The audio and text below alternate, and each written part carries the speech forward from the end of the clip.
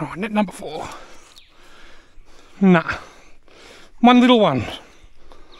Feels heavy, but this is a very heavy net. Oh, there's one in here. Very pale. Look how pale it is. It's almost white. Is that an albino crayfish, maybe? I don't know. That's a very pale looking crayfish. I'm going to get a photo of that. That crayfish is almost white. Look. That's the palest looking crayfish I've ever seen. You can see the blue on the end of his little spikes. Other than that, she's got eggs. She's got eggs, but she's very... certainly haven't caught this one before.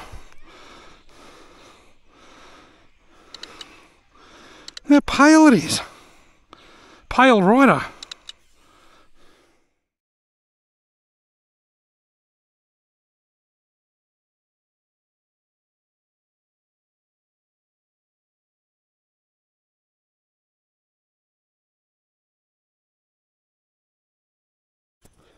Have a look at that for a pale crayfish. That's incredible. It's almost white.